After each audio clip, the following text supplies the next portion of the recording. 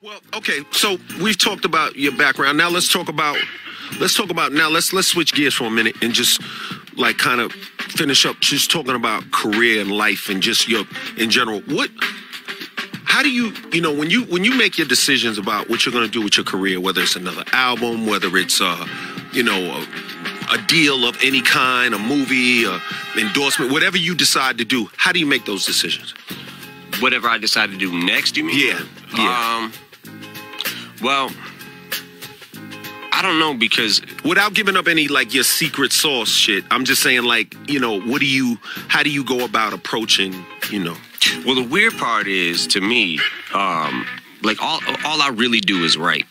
So I'm constantly like, whatever things that people approach Paul with, sometimes he'll bring this stuff to me and be like, this is not going to take your time away from writing. So you want to do this deal or whatever it is, right?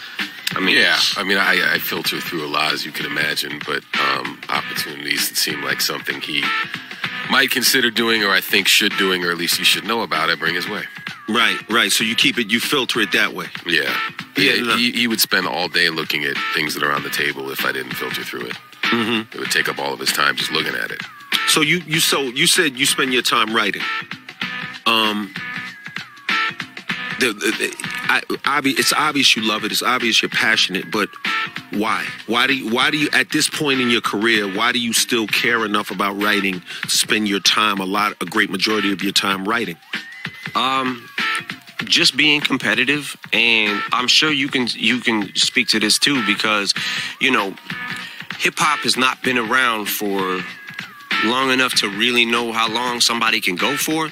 And I feel like as long as you still rap and I still rap, like a lot of these kids coming up can look at that too and be like, I can do that. I can do that too. I can rap till this ain't a 5-year thing. You know what I'm saying? Your longevity, I've told you that before. Like I've studied that, like, and how you still always, even when you don't have an album out, you're still relevant no matter what it is. You know what I'm saying? And I study that, and I watch those moves that you make and shit, because what do you do?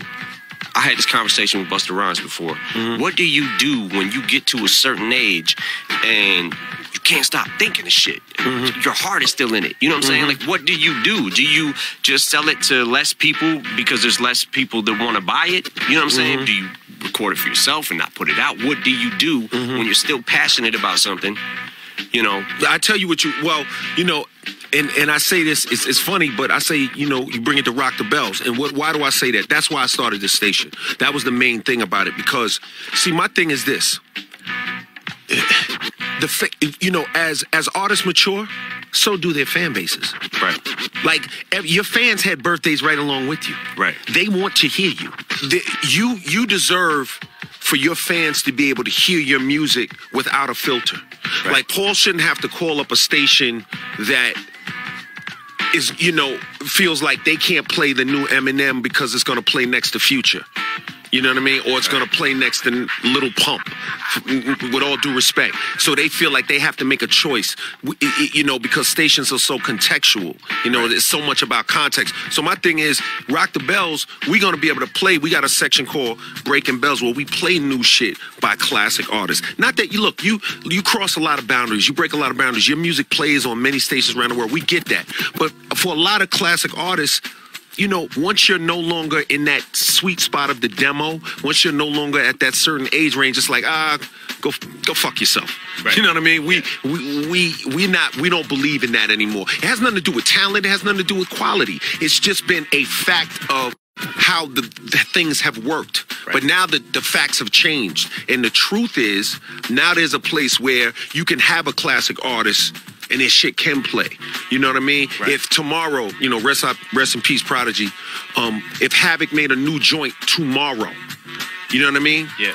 He has a place. If Busta makes a new joint tomorrow, like I spoke to Busta very candidly, and I said, look, that's my man. I love him. I said, but what you did with Missy, that's a little newer, and that may work for, some other stations down the dial, which is no problem. Right. I said, but, at Rock the Bells, we want that vintage, that classic shit for classic fans, straight up. Like, you don't have to compromise your craft. Right. Like, your sensibility still matters. Your same sensibility still matters here. And I think that's important that the world knows that, because there's so many fans listening to Rock the Bells out there, and so many fans out there, they haven't been getting this shit, man. They feel like let's take Paul, for example. I talked to Paul about, before, like 2 years ago, I talked to Paul about music. It's like he's looking at LL Cool J, and in his mind, it's like, I love this guy, but it makes no business sense where I'm going to play this shit. You know, Hot's not going to play it. This one's not going to play it. Pow, this one's not going to play it. But now, all bets are off. Right. That shit is out the window now, because, you know, they tried to do those other states. It didn't work. This is the real shit now.